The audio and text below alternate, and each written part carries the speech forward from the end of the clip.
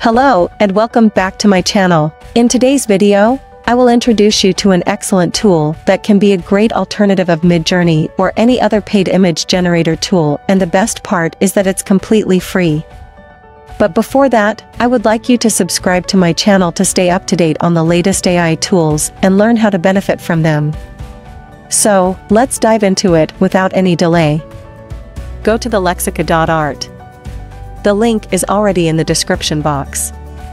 The good thing about Lexica is that you can see the others' prompts. You can copy their prompts to create yours or even download these images.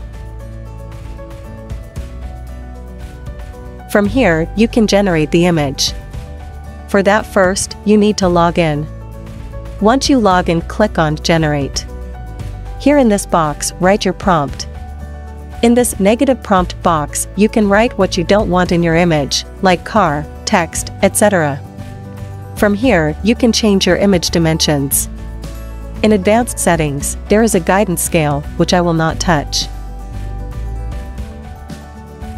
Now, I will generate my image.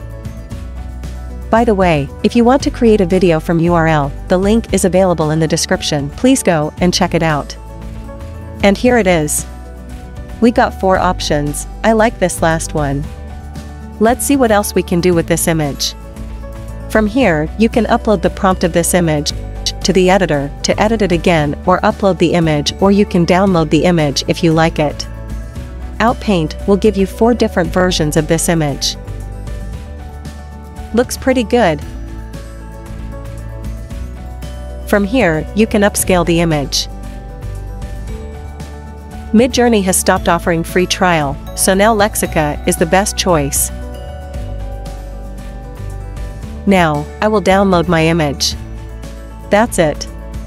This is how you can use Lexica to generate your images for free.